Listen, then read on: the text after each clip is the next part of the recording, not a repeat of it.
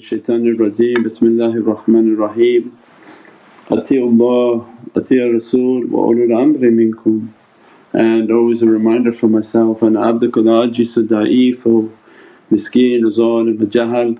And but for the grace of Allah that we're still in existence, alhamdulillah, from this way of ma'rifah and this way towards the ishq and love of Allah which manifests in the following of the way of Sayyidina Muhammad, that this is a immense reality of love. And the fifth of Rabi Thani is the Urs Mubarak of Sayyidina Jalaluddin al-Rumi Qaddasallahu Siru, the third of Sayyidatina Fatima Zahra salam on the third of Jumadal Thani, very very blessed month. So the 10th is Sayyidina Baba Samasi Qaddasallahu Siru from the Naqshbandi Shajara, Sayyidina Abu Bakr as-Siddiq on the 22nd Rabi Thani, and the holy birth of Sayyidatina Fatima Zahra salam on the 20th of Rabi Thani, Jumadal Thani inshaAllah. So immense blessings in this holy month, and from the knowledge of awliyaullah this is the month of Qamar, and in the realities that it holds from the secret of 59, 54 and the 54th surah of Holy Qur'an, which is Qamar, and the way and the reality of Shamsi wal Qamar, in which Allah is continuously giving us signs upon the horizon and then signs within ourselves. The signs upon the horizon are much easier to understand than the signs within ourselves, because the self is so preoccupied in dunya and so distracted in dunya that Allah sends the signs of perfection upon the horizon. And that Allah is directing us continuously through Holy Qur'an, and Shamsi wal Qamar, Shamsi wal Qamar, continuously mentioning the sun and the moon. And Shams always mentioned first, and the reality that we've talked many times is that the sun represents eternity, and it takes the premier position, and that which is eternal, it is the reality of a star, and that it carries no mass. And As-salamu alaykum wa rahmatullahi wa barakatuh. This is Shaykh Nurjan. Thank you for watching the video that you're watching. InshaAllah, if you're happy with the content and happy with these programs, please support the button below, the programs that we have for our orphanage repairs, our water well, Give the Gift of Life, our mobile food vans.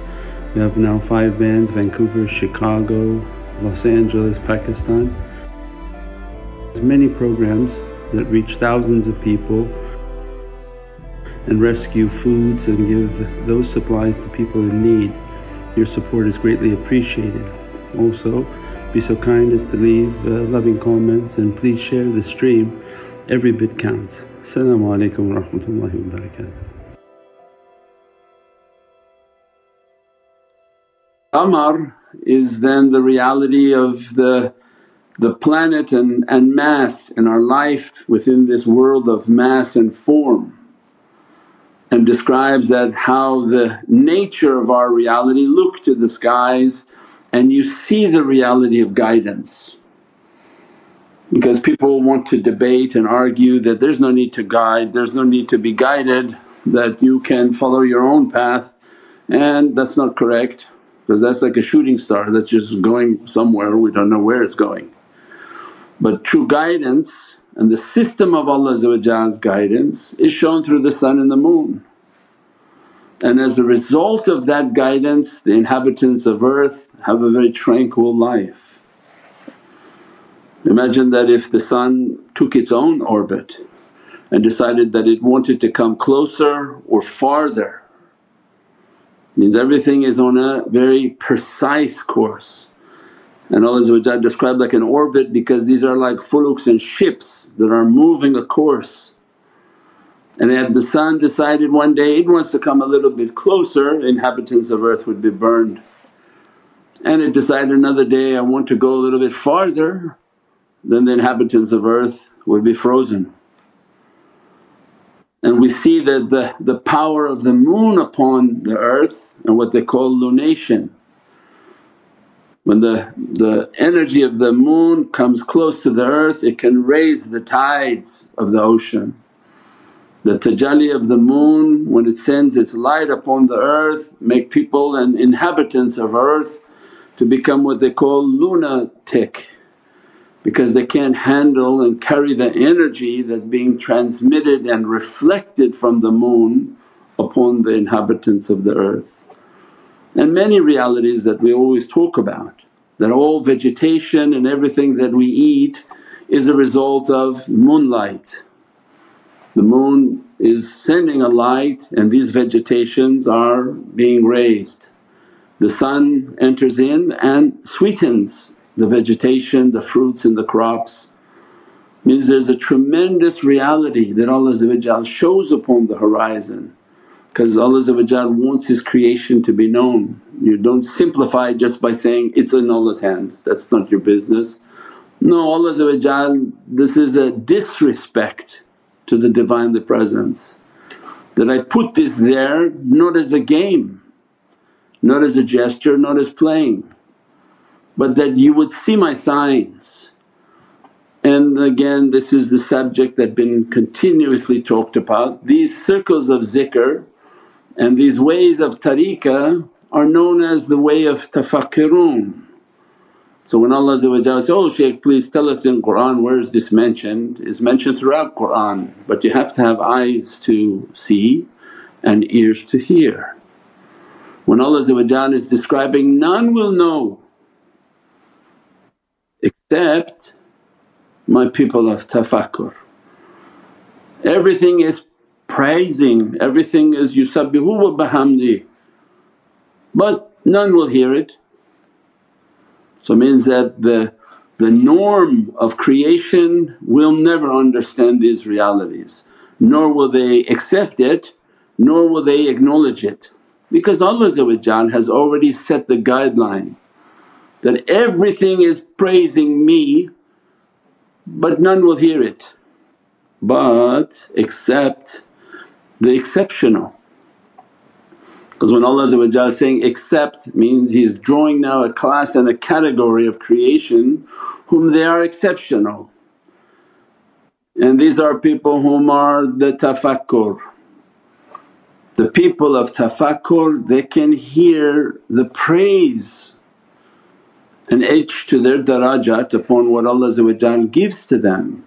They hear the praise of the rocks, the stones, the birds, the creatures. Whatever Allah wants them to hear, because Allah is saying, none can hear it except the people of tafakkur.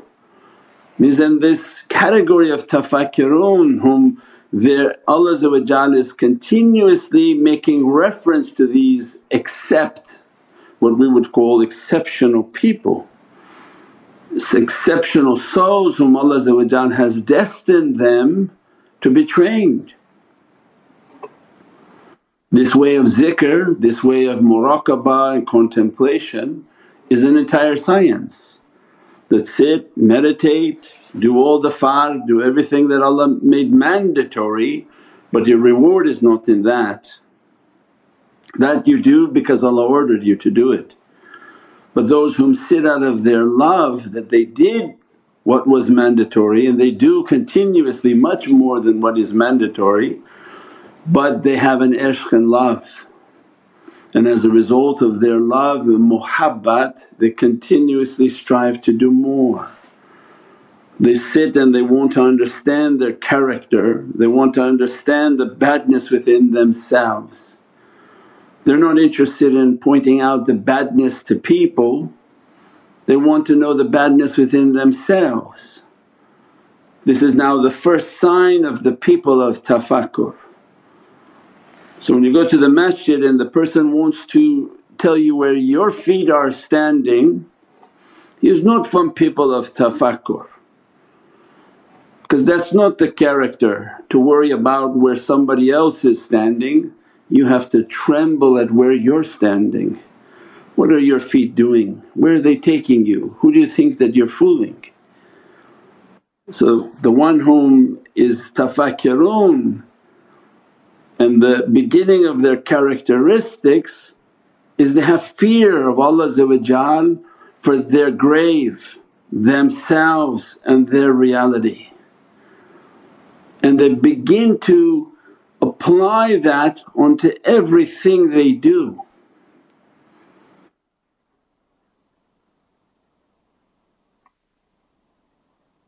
What are then Allah describe the beginning of Qur'an is what? Because for tafakkirun, the Qur'an is their guidance and is a dress and a pulling of light upon them that pulls them into their reality. Means alif lam mim dhalikal kitab la rayba fi. So there's a secret in this alif lam mim, and that verily this book there's no crookedness. Hudan al-muttaqeen, and it's a guidance for muttaqeen. Other people say, no, we're guided by Qur'an. Yes, that's not the level in which Allah is talking about. That's furqan, they're understanding right and wrong and debating right and wrong and bad character and this punishment, that punishment. But hudan al-muttaqeen is something different. It's a guidance from Allah in which they trained with awliya to be muttaqeen, that their senses and all five senses have to come under discipline. They have to have a discipline for their hearing, they have to have a discipline for their seeing, they have to have a discipline for their breathing, they have to have a discipline for their hawas and their desires, they have to have a discipline for their taste and all their breath, their entire reality. As a result Allah inspires these servants who are tafakkirun and make tafakkur and contemplation. They're enrolled in an entire academy of these realities. It's not just every day anywhere you go and these categories are going to be dressing people, because they give these titles cheaply to people. Someone somewhere in an Islamic center says, we're all that, we're all these people, we're all tafakkirun as soon as you sit for 2 seconds and recite Qur'an. No, this is an entire academy of realities. When Allah is negating and saying, none know it. Already now 98%, 99% of society has now been ruled out by Allah except exceptional, whom Allah is going to grant a gift of guidance and puts within their heart, stop and slow down. And that's why when you read all the stories of the Prophets and Messengers coming to people and warning about azab of Allah, and the character of people was, well, bring it on, bring it. If what you say is true, let it to happen. And you read with astonishment that what kind of people like that? To talk to the messengers of Allah and say, no, bring it. That they hasten and they rush to their own destruction. And you see that characteristic in dunya 100% now, 99.99% is that everyone wants to quickly destroy themselves. 100 miles an hour into the grave, as if they can't make it even faster with everything they choose and everything they want to do and all the difficulties upon this earth. And Allah's rahmah and immense mercy, if He inspires the servants, slow down, slow down, you're missing everything, you're going too fast. We described again in the month of Surat al-Kahf and the power of 18, the second lunar month, that Sayyidina Musa wanted in knowledge. And Allah sent him to just one of my servants who had the characteristics of what? He attained a rahmah, and then we taught him ilm laduni. Now everybody want to go get knowledge and hope they'll be merciful. It doesn't work that way. As soon as they get a knowledge, they have no tazkiyah, no cleaning, and they become harsh and angry, belligerent and violent. But Allah's servants, they're described differently. They attained a rahmah. They were trained to reach to a mercy and rahmah. Allah's greatest rahmah is Sayyidina Muhammad. Means that they attained the presence in the presence of Sayyidina Muhammad, that they're ruhani in the presence of the ruhani of Nabi. And as a result that rahmah dresses them, that rahmah trains them in tarbiyah and khuluq, in which Allah gives the magnificent khuluqul azim. You're of a magnificent character, because this character never expires, and the reality of Prophet is Hayyul Qayyum, is eternal, is daim. And as a result these awliyaullah achieve these realities. They're trained under the tarbiyah of this reality to perfect their character, perfect their khuluq, perfect their hearing, their seeing, their breathing, their sense of touch, their qadam and the feet and the path in which they move. And as a result there is a continuous discipline, and that they have a taqwa upon all their senses. And we described that before many times, that if you take yourself everywhere and you're capable of hearing everything, and you don't try to isolate yourself from creation, khalq, you're not going to have good khuluq. If you're one who keeps yourself amongst creation all the time, there's no way to have good character, because they're all backbiting, all bad talking, every type of gossip. How are you going to reach a taqwa within your hearing? That's why then they accompany awliya and Allah begin to train them, isolate yourself. At asr time go home, sit and meditate, isolate. Don't have to be the one at every occasion and every location and every event. Keep yourself more hidden. Your ears can never reach a purity and taqwa if they're continuously bombarded by people's gossips and talks and everything that you have to hear, every music and every sound that the person wants to listen to, and every bad vibration and bad sound is all meant to destroy the taqwa of their hearing. So how these people think, oh they're muttaqeen because they gave themselves a title. No, but awliya will sit with awliya and they'll explain what these titles are. That for a servant to be muttaqeen, Allah gave them a certificate and taqwa on their hearing. And as a result of the cleanliness of their hearing and in the training of their hearing, they begin to hear their consciousness. They hear what the soul is being inspiring for them. That Allah never leaves the servant alone. When Allah says, I'm closer to you than your jugular vein, your own consciousness that's in Divinely Presence is closer to you than your throat, your jugular vein. But do you have ears to hear Him? So people want to say, they use that verse, oh Allah's closer to you, you don't need guidance, and they use that as their daleel. No, actually you got it all wrong. Allah's so close to you, you're going to be punished why you can't hear Him.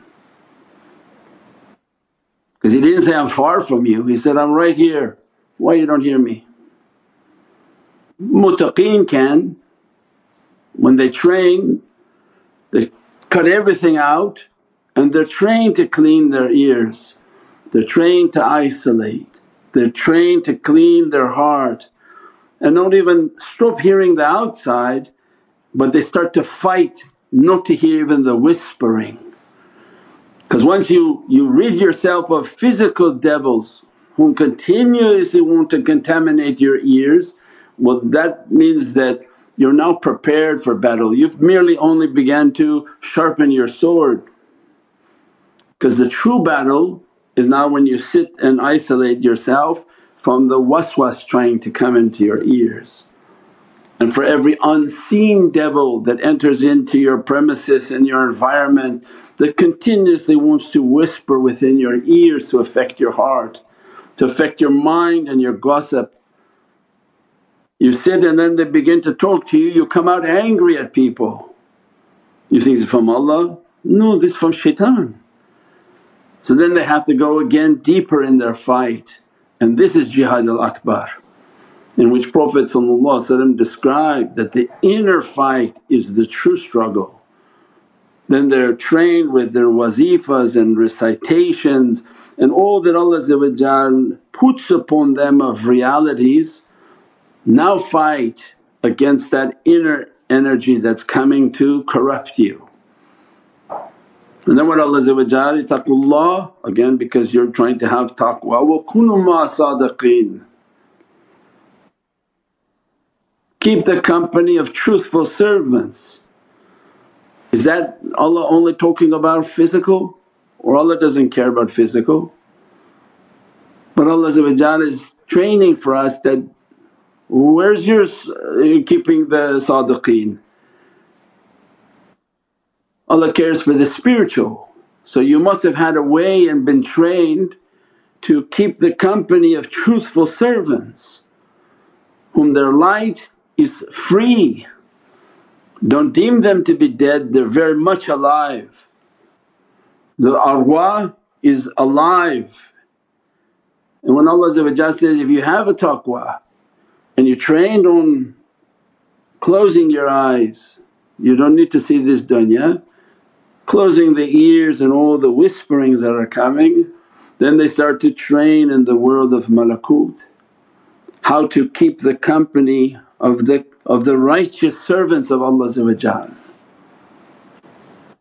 And that is the reality of salah. Means if you slow down your life and begin to understand that even the words you say in salah is all from this reality of muttaqeen. As-salamu alayk ayyuhan nabi. While you're still in tahiyyat, you have not closed. You have not closed the salah, you're saying, As-salamu alayk ayyuhan nabi. Means he's in front of you. Why you don't see Prophet and the arwah and the light of Prophet right in front of you? Wassalamu alaykum ibadillahi saliheen, where they're all in front of you. Allah making your salah, give them salams, tashahud, and give your shahada to Prophet so that he bears witness that you accept the oneness of Allah and the risalat of Sayyidina Muhammad. It's all there but they're not reaching to be muttaqeen, and they're going too fast in this world to ever even understand tafakkirun and tafakkur. So then these associations is the way of tafakkur and contemplation that Allah destined in their soul. Slow down, you're going too fast into your grave and into the abode of punishment. As a result of slowing their life, then Allah began to guide them, that accompany those. When you don't know something in life, ask the people of zikrullah. Ask the people of zikrullah. And who are the people of zikrullah? The same people in which Prophet described, if you ever see their circles of paradise, don't leave it. Eat and drink a lot from it. Ya Sayyidi Ya Rasul Kareem, what are the circles and halaqas of paradise? These are the circles of zikr in which they sit and they're praising upon Allah. And one of the greatest praisings upon Allah is Salli ala Nabi, because this is the zikr of Allah in which Allah is describing, Inna Allahi wa malaikatuhu yusalluna ala Nabi. That's the dhikr of Allah. And when we want to make the true dhikr of Allah, Allahumma salli ala Sayyidina Muhammad wa ala ali Sayyidina Muhammad, is that we mentioned Allah and that Allah will pray and praise upon this reality of Sayyidina Muhammad. Means then it's the circles of zikrullah and the shaykhs of that reality that they train the people for tafakkur. And in their schools of tafakkur and contemplation they teach them to slow down, begin to meditate and contemplate, so that you can feel and hear the signs that Allah wants. You have to wash your hearing. If you're moving fast, how are you going to wash your hearing? You isolate, and as soon as you isolate you begin to see, oh my gosh, this is amazing. When I don't have to hear people, I can at least begin to hear some clarity and the cloud leaves my mind. And they begin to purify their hearing because they can now hear themselves and they can talk to themselves. And once they start to realize they're cleaning their hearing, they begin to understand now negative thoughts and negative energies are attacking them, and that's when the shaykhs are saying, now do your wazifa, now do your awrad, make sure you're continuously in wudu. Now understand how to keep the company of sadiqeen, kunu ma sadiqeen, how to keep their company continuously in the world of light, how to reach out towards their madad and support, that Allah's servants are all around and that we must keep their company. Only at that time they begin to understand, and then they isolate a little bit more and then they begin to close their eyes often. And they know that when they close their eyes, Ya Rabbi, it's like my qabr, that it's just going to be me and my amal, and I don't need the distraction of what my eyes saw and what my eyes convinced me was of any importance. And in the end when you really close my eyes and take my life from this dunya, I have no choice to open them anymore, I'll be faced with my actions and my deeds. Are they good enough to take in the grave with you? Because there's going to be a companion with everyone who goes into the grave. Either he's going to be a good companion that continuously dresses him and blesses him, or he's going to be a bad companion who enters in to disturb and destroy him. And these are the actions of insan.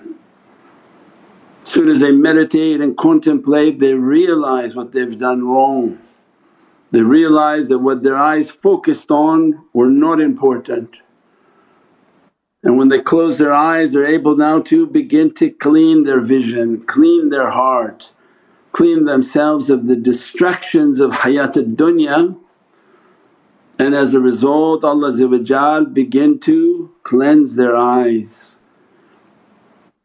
And if Allah begin to cleanse their eyes, then when their eyes are closed they begin to see what Allah wants them to see in the reflection of their heart, not their head. Now there's scientists that come out and said, actually these spiritual people that talked about the importance of a heart and that God's base is in the heart, now science came and actually said they're astonished. There's actual cells within the heart of human beings that have the same cellular structure like a brain cell, and that they're capable of thinking, and that these cells think, and that people actually have a heart and a brain within their heart. But they're too busy trying to use the outer brain, which Allah and zikrullah is La ilaha illallah. Don't use that head except for your dunya. And the real thing to use, the real brain is the brain within the heart, the energy, the light and the reality of light that enters into the heart. Qalbul mu'min Baytullah, not the maghz in the brain. And as soon as they begin to meditate and contemplate and close their eyes, Allah begin to open the vision of their heart. And as a result they become Ahlul Basira, Mushahada. Because with all these practices they became Salihin. And result of their tariqah, Allah begin to dress them, these Salihin, that they have to enter into the station of Shuhada. And Prophet describes Sayyidina Abu Bakr as-Siddiq, you want to look at somebody who died before he died, Mawt qabla al-Mawt.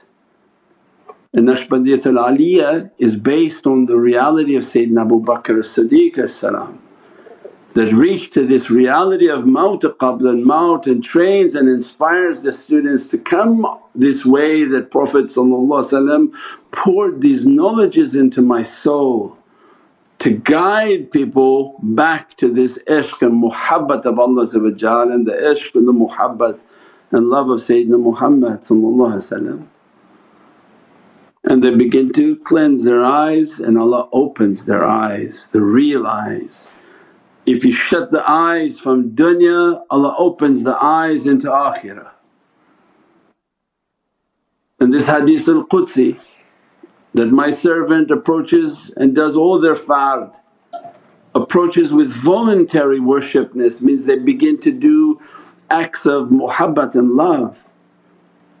So much so that I become the hearing in which they hear, the seeing in which they see, the breath in which they breathe, the hands in which they touch, the feet in which they move. So much so they become Rabbaniyun and they kun fayakun, they ask and it will be given. This hadith al-Qudsi that Allah is describing these servants. If you close your ears for dunya, Allah gives you hearing. Not His ears, astaghfirullah, Allah has no location, but He's giving an eternal attribute. I'm going to dress you eternally. So you're using your dunya to achieve your stations for akhirah. Not hoping that you can just barely make it through dunya and maybe you'll have no punishment in akhirah. But they're asking to use their dunya to achieve these great realities of akhirah, in which Allah will grant them that you came and turned off your hearing of dunya and I granted you my Divinely hearing. What type of hearing is that? In which they can hear these ulum and these realities. You turned off the eyes of your dunya and you stopped being fascinated with your physical eyes, you lost the flavour of that and you began to close your eyes to the physical world, and then the eye of your heart begins to open, in which Allah's kingdom is then shown to the servant. That which you should love is that which is eternal, not something that's going to be collapsing. We pray that Allah inspire within our hearts the immensities of this way of tafakkur and the immense bounty in which Allah wants to bestow upon His servants. And this way of ishq and this way of love and all these awliyaullah, that all their teaching drawing us to this way of muhabbat and ishq. And the only way to achieve this are with acts of love. This is not a way for the brain that somebody can sit in there and say, okay I'm going to put into my brain that I'm going to be following this. No, it's only by way of your love, that the actions that you do are signs of love. And when the servant wants to act upon their reality, they begin to enter into this love. These associations of zikrullah and salli ala Nabi, these are the signs of love. These are like birds of paradise that gather to praise upon Allah, to praise upon Allah's most beloved creation, Sayyidina Muhammad. We pray that Allah keep us amongst those whom He has favoured and those whom He dresses with immense bounty and blessings inshaAllah. Subhana rabbika rabbil izzati amma yasifoon wa salaamun al mursaleen walhamdulillahi rabbil alameen bi hurmati Muhammadin Mustafa wa bi siri Surat al-Fatiha.